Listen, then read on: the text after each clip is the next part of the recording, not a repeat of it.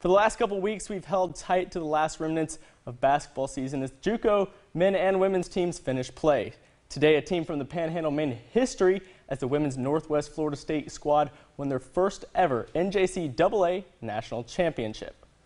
The Lady Raiders finished the 2021 season at 24-2. Their only two losses coming from Chipola in the regular season and Gulf Coast in the state semifinal, but they played their best ball when it mattered and took a 67-60 victory over Trinity Valley this afternoon.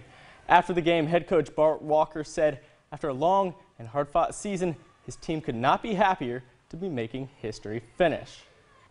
Oh, this is really sweet. We thought about it this morning, trying to get through the day. You've got to wait till a 3 o'clock start, but every one of them was fun, but obviously this is special. This is a special bunch of kids. They play for each other, and that's why they did this.